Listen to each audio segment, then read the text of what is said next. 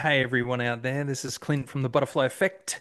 Just popped in to talk about the 21-year anniversary of our first album, Begins Here. Was kicking off a national tour.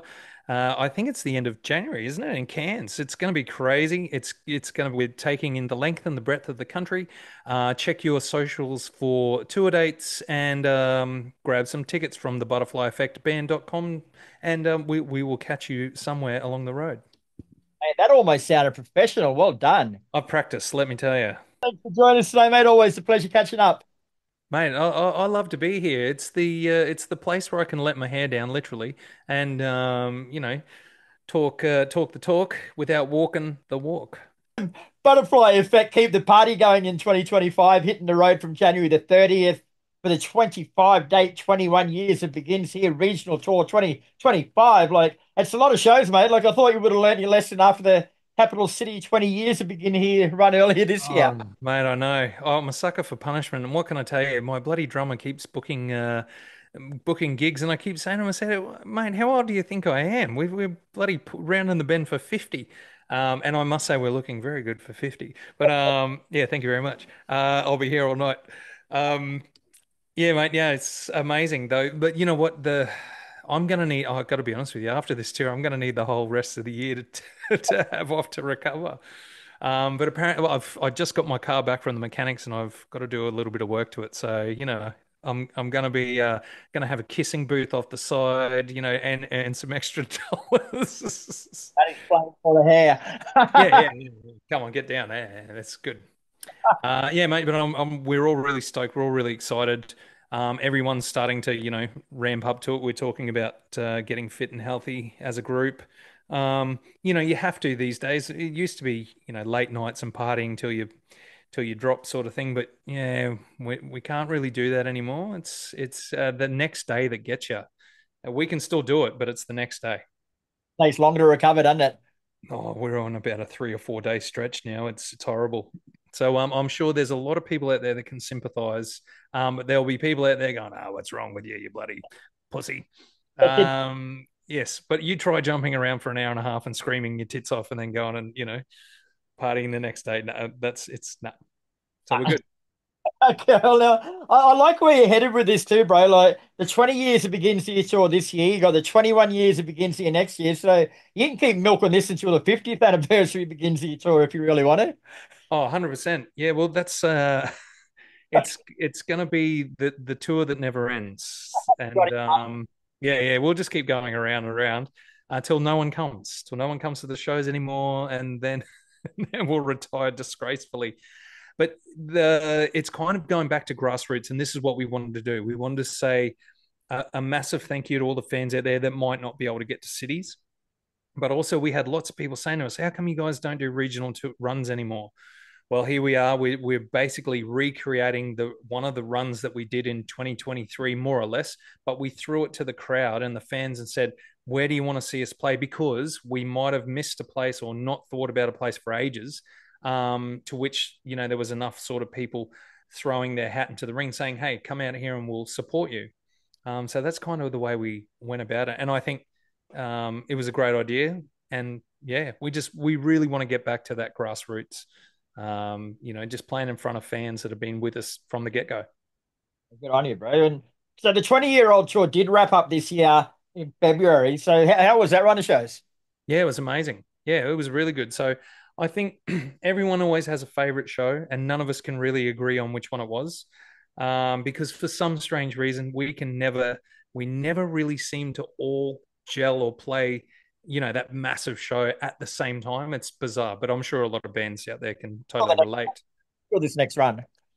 Yeah, so that's the thing. Like everyone had a favorite show. One person was Sydney, the other person was like the second show in Melbourne. Mine might have been like the second Brisbane show, whatever, whatever. But that was amazing coming off that run. The energy that we were feeling coming off that, and everyone was like, do you want to go back out and do a big run? And everyone was like, hell yeah, let's go. So that was good, and then it all just really fell together quite organically because Benny just pretty much put out the word and yeah.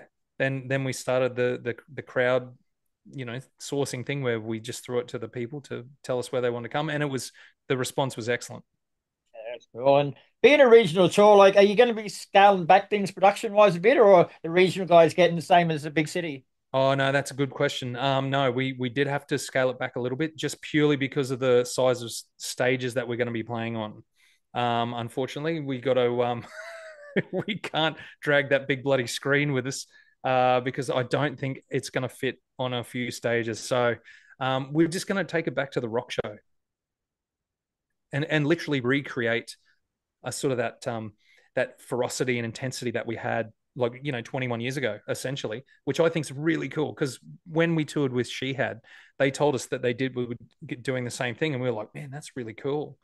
So that's that kind of feeling, teleports you back to that time, and it's just going to be a dirty, smelly, sweaty, energetic, balls to the wall rock show, and the way it should be done. And the way it's not done very often these days. Yeah, 100%. Yeah, the last time we spoke was before the first run of shows, and we discussed the difficulties of playing a whole album back to back, like, because you didn't really write it with that in mind when you started. So, were there any songs on that tour that just didn't work for you, like they were too hard? Oh no, actually, it's interesting because yeah, you would think that, and we kind of had that trepidation where we were like, oh shit, which song, is this going to work? Is that going to work? But you always zig when you need to zag sort of thing. But funnily enough, we stumbled onto doing the acoustic version of Overwhelmed, which worked really well. And it's that moment in the set everyone gets to sort of take a breath. It's not really loud. We sort of draw the crowd in.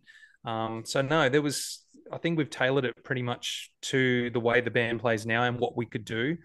But also these days with bloody, you know, we've got 1,000 musos in a box up the back, and we've got all the the orchestra tracks and stuff like just basically and stuff, which just fills out the sound, which is lovely, and that works really well. And we're taking a keyboard player. Actually, I'm just wondering if we're taking our keyboard player and cellist with us this time. Oh, dude. Oh, man, that's always the way. And it bloody no one tells me anything. They just keep me in the dark and keep feeding me bullshit. I'm not even going to comment on that.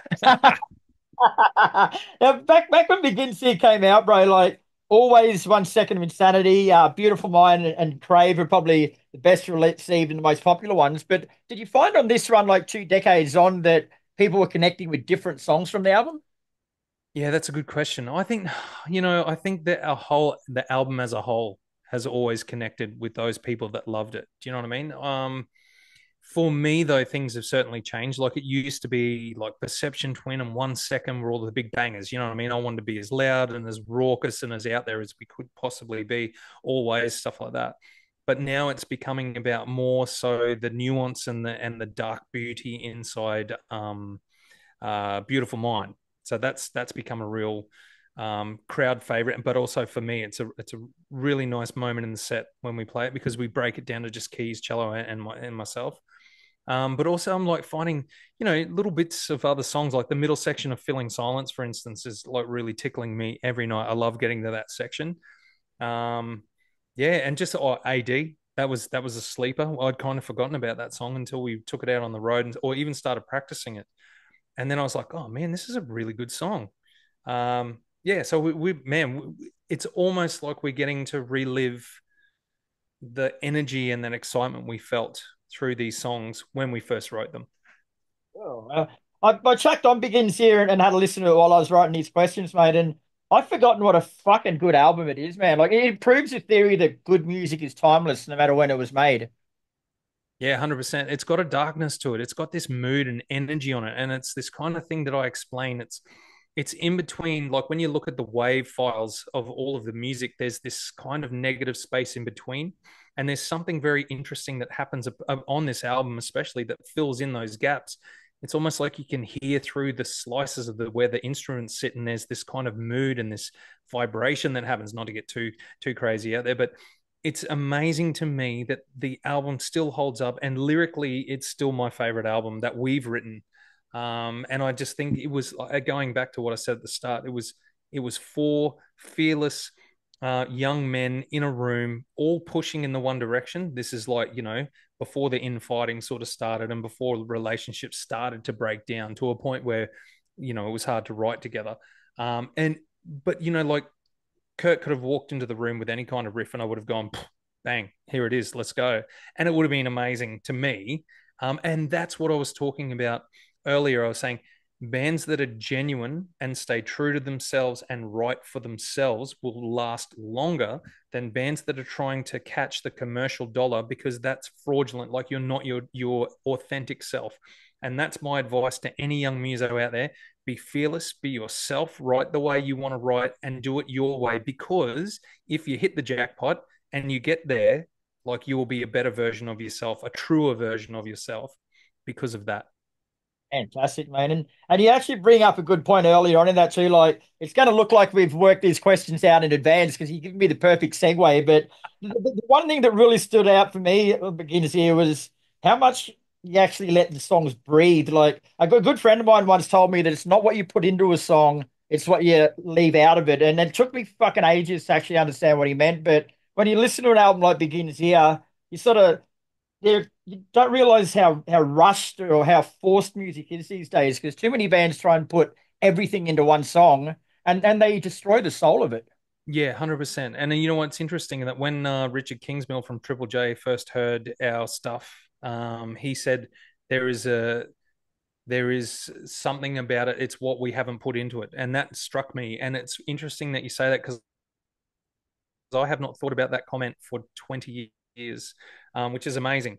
And I thank you for bringing that back up, because, yeah, it really is. It's about what it's, you don't have to pack it with everything. And you're right, Begins Here has, and that's what I was talking about, that negative space. It's the musical glue. It's what's not there that is actually creating that depth, and and it breathes. The album breathes, because it can punch you in the face and keep stomping you and then let off, and you're like, whoa, you know what I mean? So that's, and you don't get that with many albums, like, anywhere. There's, and you're right about timeless albums. For me, I think Begins Here has always been that album I can listen to anytime, and I do. I listen to Begins Here at least once a year, to remind myself what I was doing before my memory goes fully. Um, but it is actually, for me, it's a very beautiful album, and the way it's sequenced as well, the way it moves through its various phases is excellent. Very good. And I also found out something else, doing some research today too, bro. Like, I always assumed that you're in Butterfly Effect from the very beginning, but that's not the case. You're a ring-in. Yeah, I was the second singer. Yeah, I was the second singer on the Grassy Knoll. Look out. Yeah, so look, I was just really lucky, because I moved into a share house in New Farm with a guy from West Aussie who knew Kim from Dead Letter before they were Dead Letter. And he said to me, he goes, "Oh man, I've got this muso friend," because I started singing around the house, playing guitar, whatever. And he said, "Man, I got this muso friend. You guys might click." And Kim came over, and we like became fast friends. And he goes, "Oh, dude, we were practicing this practice room on Adelaide Street in Brisbane with this band that are, might be looking for a singer." And I was like, "Cool, man, I'll come and like hang out." And it was, yeah, it was the guys, and they gave me a demo tape, and off we went, and the rest, as they say, is history.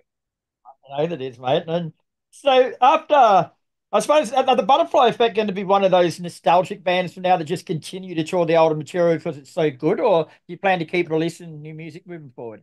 Yeah, we're going to try some new music. I really want to go sort of into a more anthemic, um, like a bigger vibe, kind of like Worlds on Fire. I'd like to write sort of big, sort of 6 7 minute epics. That's where I would like to take it, because I'm just thinking, man, we're not a commercial rock band. Who cares about that shit anymore anyway? Let's go back to what we want to write. Not that we've ever really written for commercial radio. It just didn't work for us. And case in point, everyone thought we were metal. And it's like, I had an argument with a music director from a big commercial radio station, because he said, "You guys are too metal for our format." And I was like, "Are you kidding?" I was like, and case in point, that radio station now plays a lot of music that sounds a lot heavier than us. So there you go. Thanks. So there you go. So you know what, and I respect everyone's right to think what they want, but it is. I've always been saying this. It's a little bit sad that commercial radio station doesn't sort of champion more Aussie bands during the listening hours from 6 a.m. to 6 p.m. And you can shove all the Aussie music you want up between 12 and 5 o'clock in the morning, mate. It's not going to make a lick of difference. So, Well, you know, That's my contention. Well, I'll run with that, bro. So before we let you go, I've started a new segment with Heavy. So before we speak, I actually troll through your social media photos, and I've dug up a few from the past that I want to bring to your attention, and you can tell me about them. Okay. So this first one, mate, I want to know what was going through your head and then when these photos were taken. Okay. This should be good. That's Look at your that, face. yeah, yeah, that's some pain and anguish. That's probably I've either shit my pants or Looks like the money shot to me. dude, yeah, that's man, I tell you what, the camera often catches you at really sort of sensitive moments where you probably let yourself go a little bit. But you know what, the thing is, man, I cannot remain guarded on stage. I always let myself go, and I think that's the true place. But what am I don't know what I'm thinking on either of those shots. I'm channeling my best. Yeah, you're probably right. It's probably an adult film adaptation of the Butterfly Effect. Does something, but it does Brisbane. Oh, that's for sure, though. The good thing is I can laugh about it now. All right, this one's a little bit more bit nicer, but like anniversaries are always coincide with alcohol. People got to have a drink to celebrate, man. And you guys haven't let the team down with this. What's going Oh, on? dude, yeah, the begins here gin. Yeah, man, that's a nice bloody drop. If it's still available, if you can get your hands on it, groglords.com, get on that and get it yourself a bottle. It's very nice. Also the begins here limited edition vinyl that we released. That I really love it. And it's interesting because someone said, why'd you go black and gold? I said, because we went blue and silver on the first one. And it ties into the gin. I'm like, can we not? Are we not allowed to change it? I really love the color scheme, black and gold, baby, black and gold. Yeah, you can bring out a next one. Can be saying ends right now or something because it begins here. By the time Ends now, ends now. Ah, shit, that's good. Oh, I'm gonna steal that, just so you know. yours, mate. And It's then this, mine. It's I mine. heard It's mine. this rumor that you're auditioning for Tool, and I didn't actually believe it until I saw this Mm. photo. Oh, someone else said that to me as well. They said, "Oh, because man, look, I love Maynard and I love Tool, and we kind of wanted to use a little bit of that coolness that they have. So we borrowed, you know, what do they say? Good bands borrow, great bands steal. Well, we just wanted to split the difference, but I loved it. It was very cool. Actually, a friend of mine said, "Oh, did they take a video of you and put it on the screen?" I said, "No, that was me." I said, "I was up there." I said, "Where do you think I sprung from?" I'll tell Uh, you, Maynard will never be as cool as you, brothers, so he can give up. oh, you're too kind. I love your work. Thanks, mate. No worries, man. All right, well, All right, pleasure. brother. It's been the 21 years it begins here. Kicks off in Cairns on January the 30, 25 dates regional. You get close to the capitals with Gold Coast and Ipswich and a few things like that. So Yeah. I will be coming along to one of the local shows, brother, and we'll catch up then. Awesome, brother. See you, mate.